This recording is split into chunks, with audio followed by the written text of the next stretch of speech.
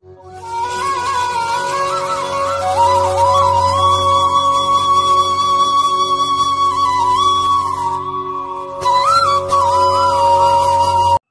hi friends, how was your test? How was your class test? Was it good? Yes? You unmute. Poonam? Yes, sir. Good? Okay, I hope it was good because we have solved all the types of problems. And for preparation of your this final Ecm exam, the same pattern will be there. I have given you all the questions, all the types of questions probably which can be asked in the exam. So that I have given you. I hope Unit 2 is a bit easier because in Unit 2 you have got only RC, RL and RLC series circuits. So with these series circuits, you have only two possibilities. That is, whether it is a source-free response you have to find, transient response, or it may be a forced response. Source-free response means what? That supply voltage, it is not connected or it is removed. And forced response means you have connected the supply voltage or voltage source at time t equal to 0. So if you are knowing the initial conditions, then find out the equivalent circuit at time t equal to 0 and then apply KVL for that equivalent circuit, and you will get either a first order differential equation or second order differential equation. If it is RC or RL, you will get first order differential equation, and if it is RLC, you will get second order differential equation. And you can easily solve this differential equation. I have given you only one solution for all these methods. So for all 6, you can use only one solution, and you can put the values of initial condition, and then you can find out the solution for that. That is transient response you will be able to find out. Okay. So that is the theory part. And similarly, numericals based on this theory, numericals are there, and we have solved almost all the types of numericals on that. Okay, so all the lectures, recorded lectures are with you, handwritten notes are with you, and if you have got any difficulty or doubt in these first 2 units, you can ask me at any time. Okay, this is all about the second unit. In first unit, we have seen the mesh analysis, then nodal analysis. So for these 2, we have seen all the types of problems that may be mesh analysis or super mesh analysis, or maybe having voltage source, current source and dependent sources. So all these types of problems we have solved. So these 2, mesh analysis, nodal analysis, and 4 theorems: Thevenin's theorem, Norton's theorem, maximum power transfer theorem, and superposition theorem. These 4, and last one is AC analysis. So out of these 4, 2, 6 and 1, 7.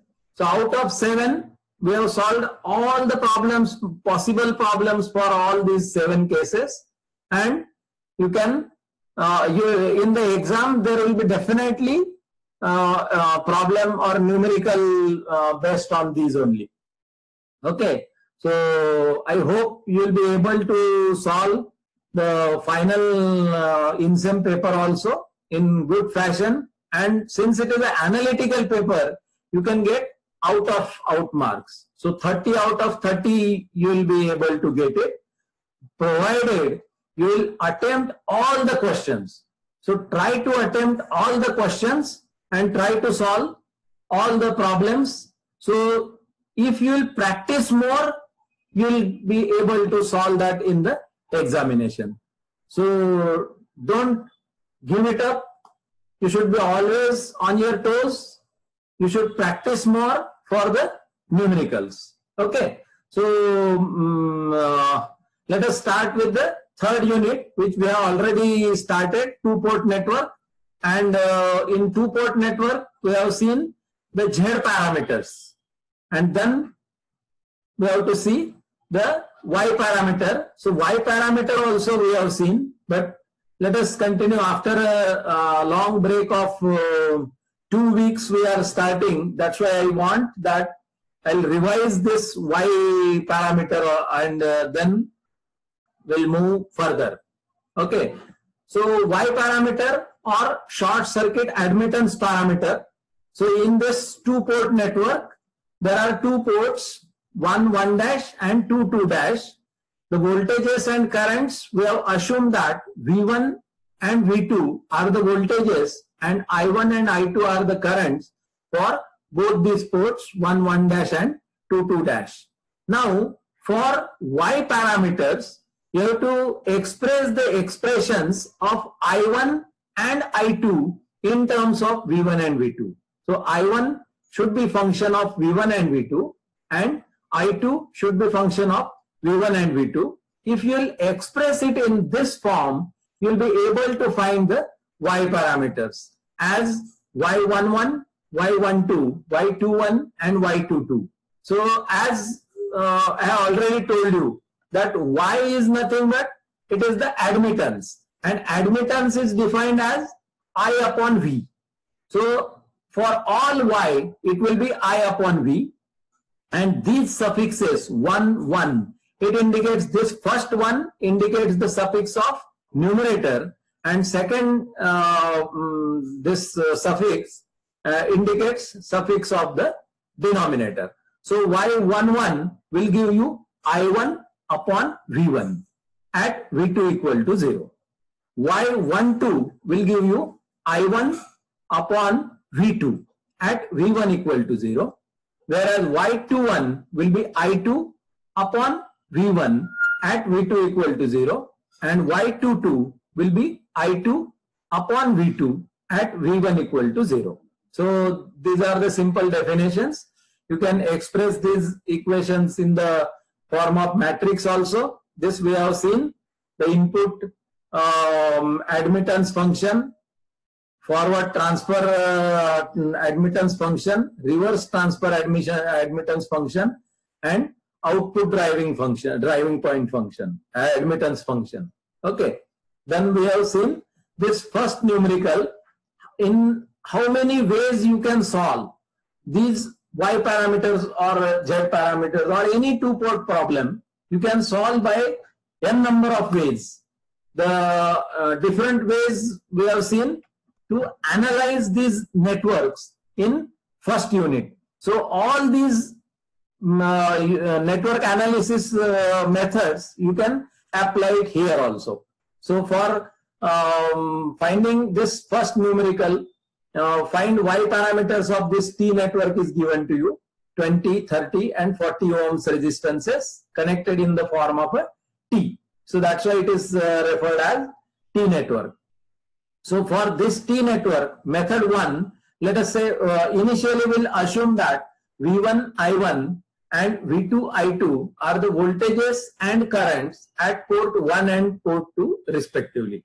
In method 1, we can find it Z parameters from this network, and from Z parameters you can find what is the relation between Z parameter and Y parameter, and from these relations you will be able to find Y parameters. So as we know, we have already seen this problem. So find out first Z parameters. So for finding Z parameters, let us take these two currents, mesh analysis will apply. So these two mesh currents are there, I1 and I2. So apply KVL for loop 1 and 2. So if you will apply KVL for these two loops, you will find two equations of V1 and V2 in terms of I1 and I2. So this, let us say these are the equations 1 and 2. So after getting these two equations, you know that if the what are the standard equations of Z parameter? For Z parameter, these standard equations are V1 and V2 expressed in the form of as a function of I1 and I2, where the coefficient of I1 is nothing but Z11, coefficient of I2 is nothing but Z12, coefficient of in second equation, coefficient of I1 is nothing but Z21, and coefficient of I2 in second equation, it is nothing but Z22. So comparing these two equations with that of the standard Z parameter equations, you will get directly values of Z11, Z12, Z21 and Z22 as these. Okay, so 60, 40, 40 and 70. So from these Z parameters, now you can find the Y parameters as Y11 is equal to Z22 upon determinant of Z, whereas determinant of Z you can solve it from this. This is the matrix of Z I have written 60, 40, 40 and 70. That is Z11, Z12, Z21 and Z22. Now instead of this matrix, I will put here a determinant sign. Then if you want to solve this determinant, how you are solving it? This A into B, that is 60 into 70 minus 40 into 40. So this will be solution of the determinant.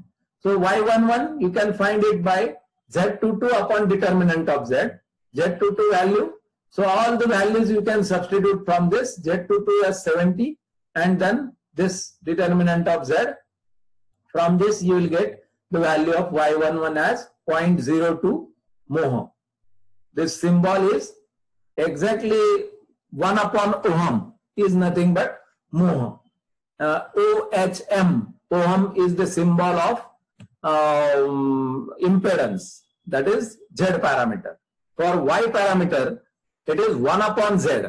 So that is 1 upon reciprocal of ohm. So ohm, OHM, you read it in reverse direction, it will be MHO. So mho it is.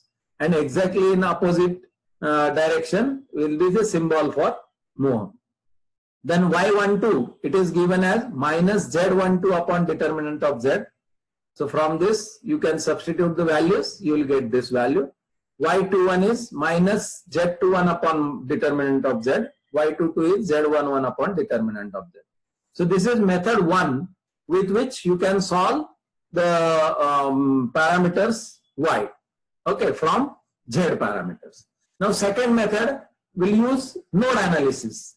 So for node analysis, first you have to find out how many nodes are there. So only one non-reference junction is there or node is there and one reference junction. So non-reference junction, now we have assumed V1, V2 are the voltages of the ports and I1, I2 are the currents of ports 1 and 2 respectively. So except these V1, V2 and I1, I2, you assume other voltages and currents in the network. So for this junction 1, we'll assume, yes,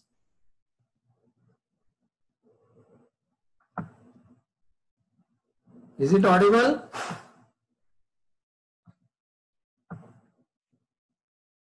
Yes, am I audible?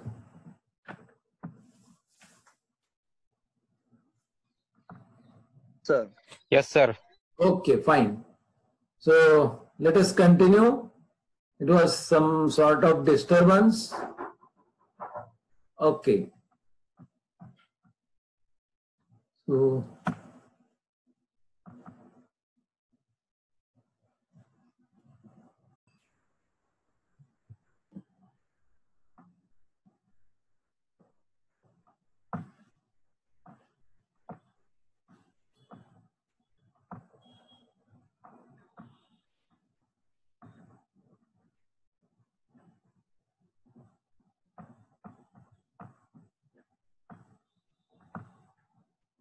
So am I audible now? Yes? Avi? Kiran? Sir. Okay, fine. So I have shared this. Okay, fine. So the second method is node analysis. So using node analysis, we'll find out the equations of I1 and I2 in terms of V1 and V2 to find the Y parameters. So this non-reference junction voltage, it is V3, and for reference junction, it is 0 volt. So that is V0 is 0 volt. Now I have assumed all the currents at this junction, they are moving away from the junction. This we have already seen in unit number 1. Okay. So let us say I3, I4 and I5 are the currents flowing through these 3 branches. They are moving away from this junction 1. Now apply KCL at this junction 1. So simply it will be summation of all the currents at that junction will be equal to 0. As all the currents we have assumed they are flowing away from that junction, that will be I3 plus I4 plus I5 equal to 0 will be KCL at this junction 1. Now for our task is to find values of this current I3, I4 and I5. So I3 you can find by V3 minus V1 divided by 20. Then I4 is V3 minus 0 upon 40, that is V3 by 40. And this I5, it is V3 minus V2 upon 30. So these values of currents you substitute here. Then you take LCM for this. It is 120. Then multiply this numerator by 6. Multiply this numerator by 3. Multiply this numerator by 4. And then club all the terms of V1, V2 and V3 respectively with each other. So you will get 13 V3 minus 6 V1 minus 4 V2 equal to 0. As this 120 will go on this side, it will become 0. And this is the equation. So we'll find out V3 in terms of V1 and V2, because we are interested to find equations only of V1 and V2. So equations of in terms of V1 and V2, equation of I1, and I2 in terms of V1 and V2. We won't want this V3 term. So that's why we are finding V3 equal to in terms of V1 and V2. Let us say this is equation number 1. Now we know the value of I1 and I2 from this. I1 you can find out as I1 is equal to minus of I3. You can find from this branch I1 and I3, their direction is opposite. So I1 will be equal to minus of I3, and I2 and I5, the directions are exactly opposite. So I2 will be equal to minus of I5. So I5 you know, I3 you know. I3 is V3 minus V1 by 20. So your I1 will become V1 minus V3 by 20. And I5 is V3 minus V2 by 30. So I2 will become minus of this, that is V2 minus V3 upon 30. Now you know the value of I1 in terms of V1 and V3. You know I2 value in terms of V2 and V3. Now substitute the value of V3 from the previous equation 1. So V3 we have found out in terms of V1 and V2. So substitute this value of V3 in this equation and this equation, so that you will get I1 equal to 1 by 20 V1 minus 1 by 20 into V3. V3 you substitute from equation 1, and you will get this equation as I1 is equal to 0.27 V1 minus 0.01 V2. Let us say this is equation number 2, and from this also you will get another equation I2 equal to minus 0.01 V1 plus 0.02 V2. Let us say this is equation number 3.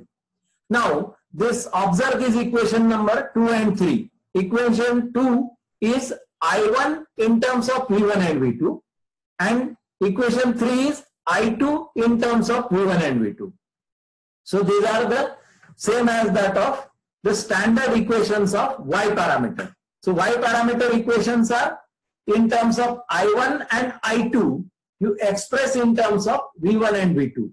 So you will get Y parameter. Coefficients of the V1 term and V2 term in these equations will give you the Y parameters.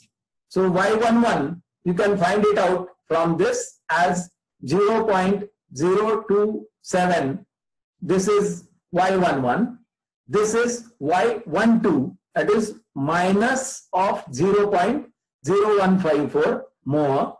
And from this equation, this coefficient is of Y21. So Y21 will become minus 0.0154 more, and this coefficient is nothing but your Y22. So Y22 will become 0.0231 more. So we have compared this equation, these equations, with that of the standard Y parameter equations, and from that we have calculated the Y parameters. That is second method. We have used nodal analysis. Now in third method, let us use a mesh analysis and then find out the equations again of I1 and I2 in terms of V1 and V2, and then compare it with the standard equations of Y parameter, and we will get the values of Y parameters. Okay, so same T network I have taken. This two mesh currents I1 and I2 flowing in these two meshes. So now I apply KVL for mesh 1 and 2. So we want to solve this numerical by mesh analysis. So V1 will be, you apply KVL for this. So V1 will be equal to 20 plus 40 into I1. So that is 60 I1, and I2 40 I2. So V1 will be equal to 60 I1 plus 40 I2. Let us say this is equation 1. And V2, by applying KVL to this particular loop, you will get V2 equal to 40 I1 plus 70 I2. This is second equation. Now you have got equation of V1 in terms of I1 I2 and V2 in terms of I1 I2.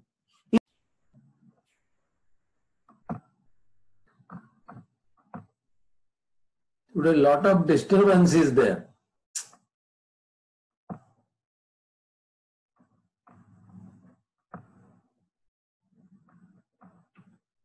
Okay.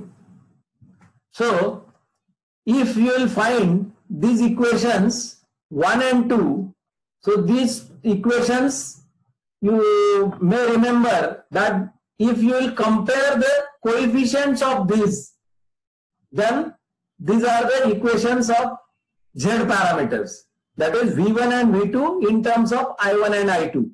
So these coefficients of I1 and I2, they represent Z values, Z parameters, Z11, Z12, Z21 and Z22. Okay, but we want to find Y parameters. So we want equations of I1 and I2 in terms of V1 and V2. So for that purpose, what we'll do, we'll find out from this equation 2, we'll find out once the value of I1 in terms of V2 and I2, and substitute this value of I1 in equation 1. And second time, we'll find out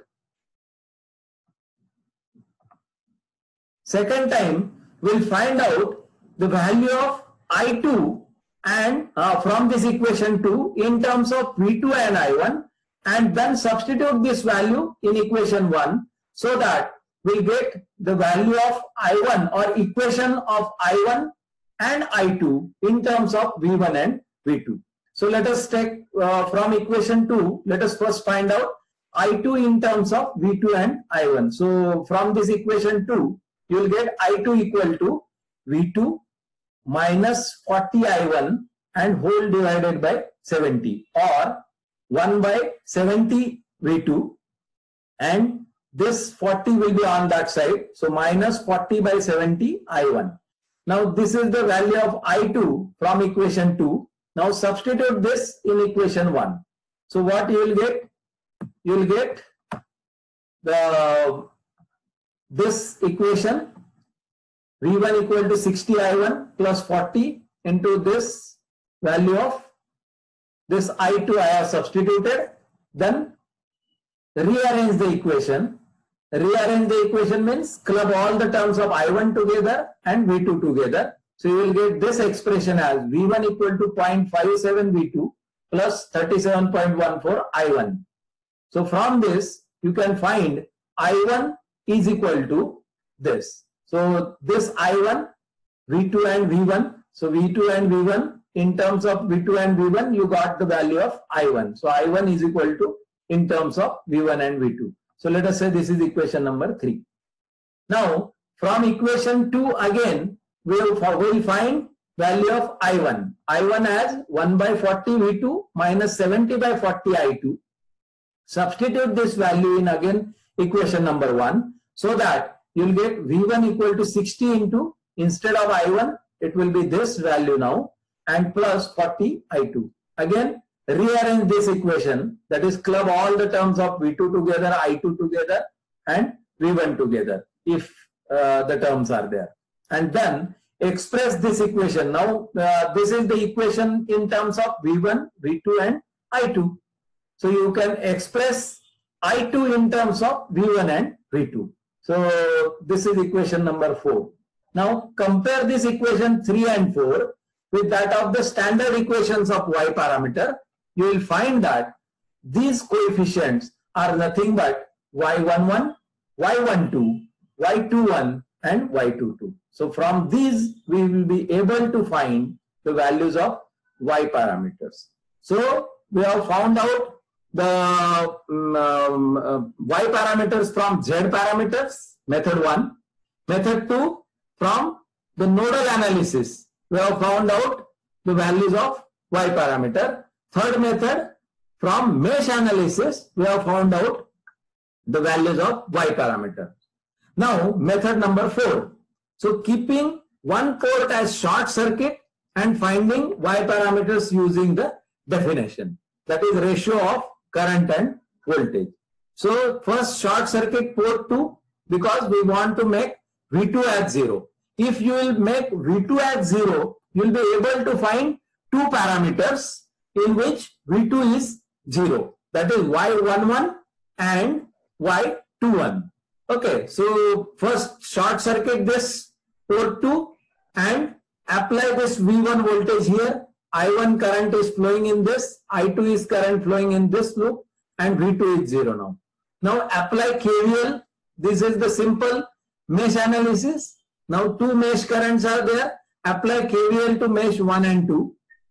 You will get equation of this V1, I1 and I2. So as V1 is equal to 60 I1 plus 40 I2.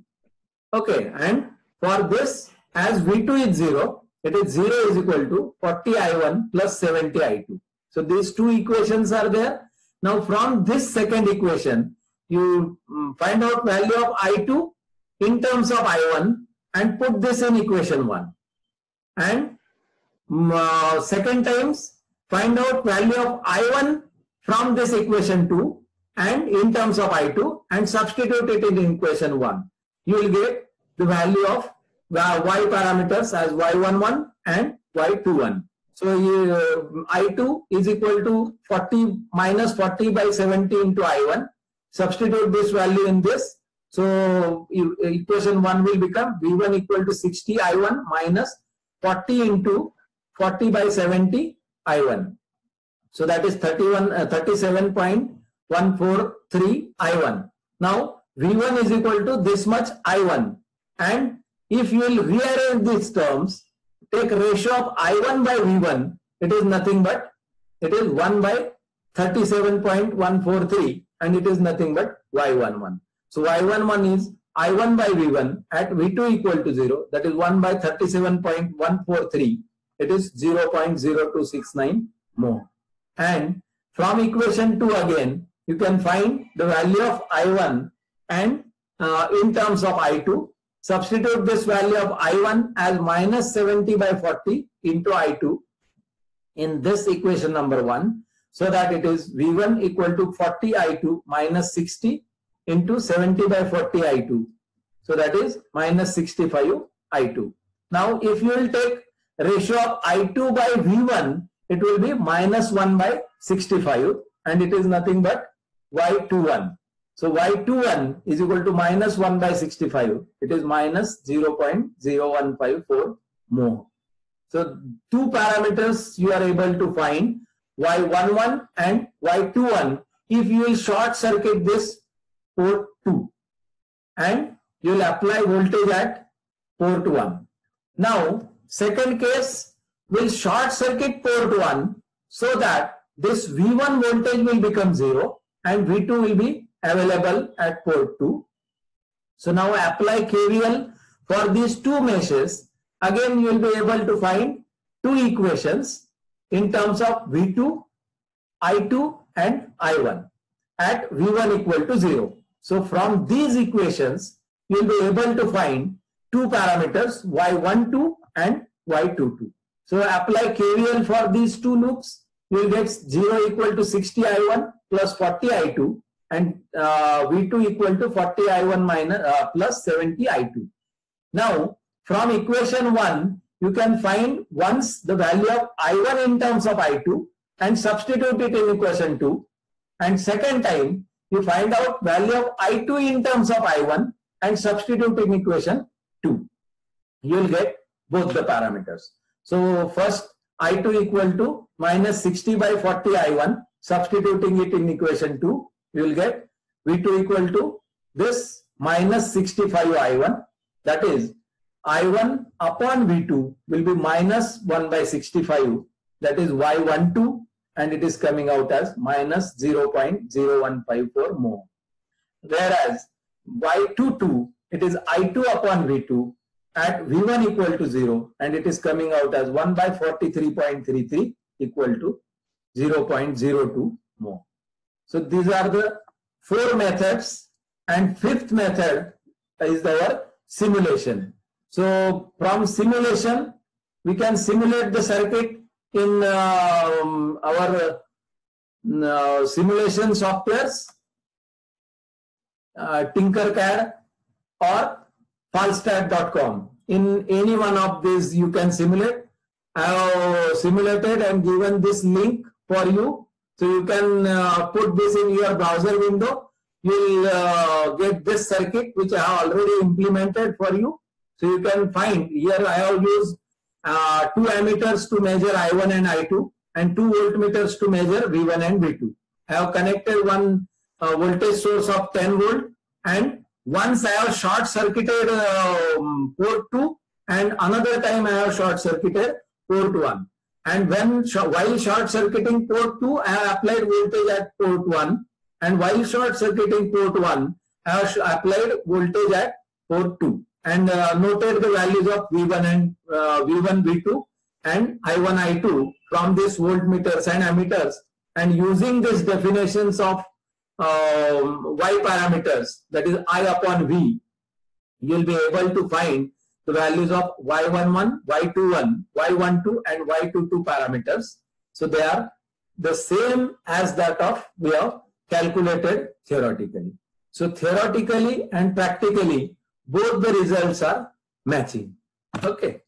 So is there time left? Okay, time is